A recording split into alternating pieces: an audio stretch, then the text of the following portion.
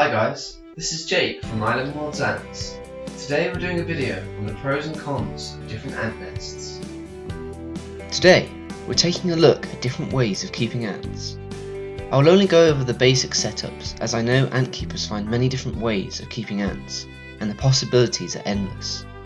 For this video, I will talk about 4 different setups, and explaining what is good and bad about each nest. I would really appreciate if you subscribe to my channel. So, here are 4 different setups we will look at today. The first is a simple test tube setup for founding queens in small colonies. The second is an acrylic nest, perfect for different sized colonies. The third is a Ytong nest, made of aerated stone that is highly absorbent. And the fourth is a natural setup, full of moss and lots of cool features. There are of course many other types of nests, but for this video, I'll just talk about these 4 types of setups. I'll cover the pros and cons and give a rating for each of these setups, covering humidity control, cost, spacing, visibility, and escape proofing. So, let's get on to the first setup. This is a simple but effective test tube setup. This is perfect for founding queens in small colonies, as it replicates the environment they would have with just a single small space. It provides a fresh supply of water that can be drunk from the cotton. Before we go into rating the setup, let's talk about a few pros and cons. The pros: it can be stored away easily. It doesn't take up a lot of space. They are quite good at having a clear view of the queen, her brood and workers. They get a fresh supply of water that doesn't have to be topped up for several months.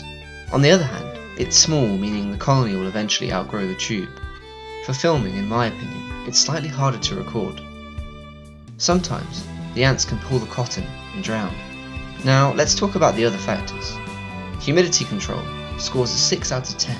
It can control humidity fairly well, but when trying to get it right with the cotton, if it is pushed too tightly, there might not be enough water getting through, and if the cotton is too loose, the water could leak.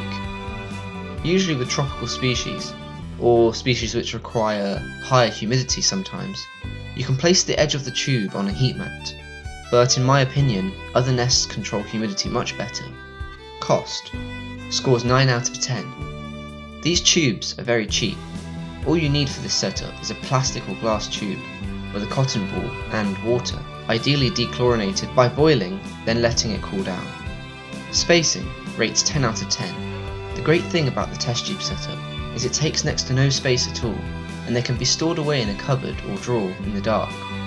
Alternatively, the tub and tube setup, which is also cheap, simply adding the tube to a tub, so there is a basic outworld where the colony can find food. Visibility scores 8 out of 10. This setup is great for an all-round view of the queen, brood and workers. This way, you can look out for things like dead workers, mould, and how the brood is developing. Providing you have a good camera or macro lens, you can get a close-up view to see your ants. Escape proofing scores 8 out of 10. I would say the setup is pretty secure, depending on whether you use plastic caps with holes poked, or cotton balls which fit well enough not to fall out. Some ants can pull the cotton, so keep an eye out, and as the colony grows they're more likely to pull at it. I even encountered a Camponotus queen chew through a plastic cap. The test tube setup comes to a score 8.2. Next is the acrylic nest setup. These nests can come in different sizes, varying from founding chambers to housing thousands of workers. These nests work great for just a single queen or large colonies. Humidity control rates 9 out of 10. These nests are great for humidity control. Depending on the design, most nests will have an entry point with either cotton or sponge, where water can be added. These nests are cleverly designed so that the water can be drank through tiny gaps, but also the moisture creates great humidity, and you can place the water in just one of the entry points. Cost scores 6 out of 10. Although these nests are great in my opinion, they do tend to cost a bit more, especially for a good quality one that is escape proof and won't leak. This setup gets a lower score for cost, as maybe not everyone will be able to afford it. It really is worth investing in a good acrylic nest. This nest is an Oz Ants nest from more than 2 years ago, and has been cleaned and reused several times. Spacing scores 7 out of 10. This setup does take up more space than the test tube setup, so gets a slightly lower score, especially when having this setup connected to an outworld or test tube. Visibility scores 8 out of 10.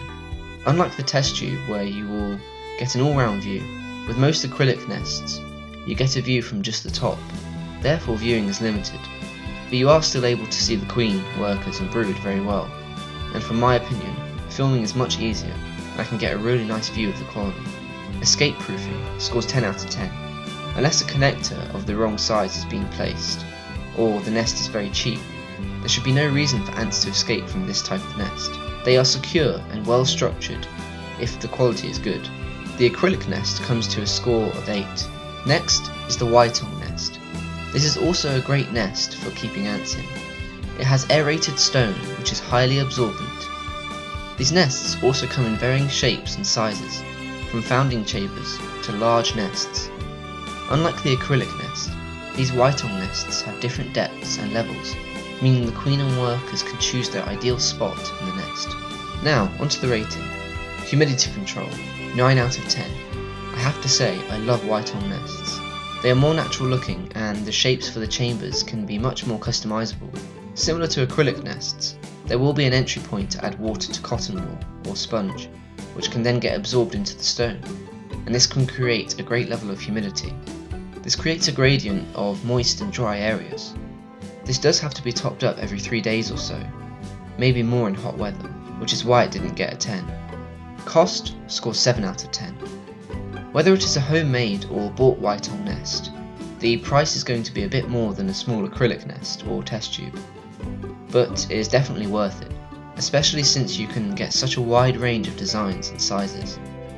This nest was made by Ytong, and I'm very pleased with the quality and price, and it's not too expensive compared to other nests. Spacing scores 7 out of 10. These nests will also take up more space than a test tube setup. If connected to an outworld or a test tube, this would also take a little more space. The score isn't too low as it can still fit relatively well in a shelf or stand where you keep your ants, provided this is away from vibrations and light. Visibility scores 7 out of 10. The visibility in this nest is still good, but due to more natural designs and having different depths, you cannot see the brood as well. But as long as the colony looks healthy and is not being stressed, there's no reason to worry.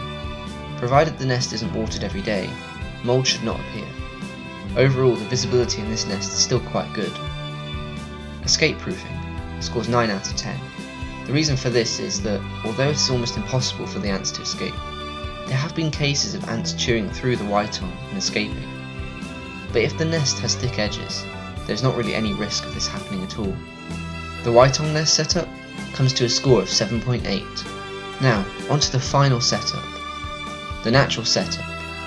This is so vast in possibilities for designs, and can range from a desert to a tropical jungle, or even just a simple dirt setup in a tub. What I love about this nest is it gives the most natural feel to ant keeping, and although you cannot always see the whole colony, the vibrant colours and ideas for this setup are great. Humidity Control scores 6 out of 10. For this setup, it can be hard to control humidity if you do not have a lid, and the soil and plants soak up all the water. Depending on the design, if it is a tank, you can get fitted lids with one entry point to add water and food. If it is like my setup, then water can be added regularly. Cost scores 8 out of 10. Depending on the size of the setup, it can be very cheap, but also expensive. But if you can find the right materials and have an old container large enough, then it can be almost free. If having a large aquarium as a nest and then buying all the materials like driftwood and plants, then this can cost a lot more. But considering that this setup can be done on a budget, this scores slightly higher. Spacing scores 6 out of 10. This nest does take up a lot more space and usually would need to be placed somewhere with natural light, or at least an artificial light. Visibility scores 7 out of 10. Depending on what kind of setup you want for your ants and the species, this setup doesn't provide a close-up view of the queen, brood and workers. Unless getting a custom nest where it has a partition of clay or Ytong underneath the natural outworld, then it will be harder to see the colony. However, this setup does allow for some beautiful plants, moss and other features. The upside to this nest regarding visibility, not of the ants but of all the creatures you can add, which will act as a cleanup crew. These creatures help create a biodiversity in this setup, and you can create your own little ecosystem. Just make sure these creatures are compatible with ants, as many insects will be taken down by them. Escape proofing scores 7 out of 10. Although this is personally my favourite setup, escapes do occur so much more often, unless a good escape barrier is provided. A good PTFE is required. This is a safe liquid that can be applied around the edges or the top of the tank, or tubs. If you can't afford this, for a lot of species even olive oil will work if it is reapplied. The natural setup comes to a score of 6.8. So, covering the 4 different setups, the winner in this video is the test tube setup, simply because it is for beginners, it doesn't require a lot of space, and can be easily added to a natural setup, or Ytong and Acrylic nest, once the colony grows. Now, some of you may have completely different opinions. My personal favourite is the natural setup, but I also really love the Ytong nests too. To sum up, no matter which setup you decide to go for, just make sure you have a good escape prevention. When your colony is outgrowing their nest, this is when they are most likely to try and escape to find a better nest. Whether you have a test tube setup or natural setup, just make sure you maintain them well and look out for mould, any possible points of escape, and make sure the colony is well fed and under the right conditions. Thank you for watching. If you made it this far, I would love if you comment below on what you thought about this video. I would also love to hear what setups you have for all of your ants. Here is what will be covered in next week's video. 3 new setups for our colonies.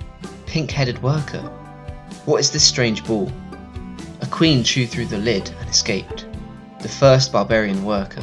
I released my Lasius niger colony. Stay tuned for next week's video to find out more. Thank you for watching. Don't forget to like, share and subscribe. See you guys in my next video.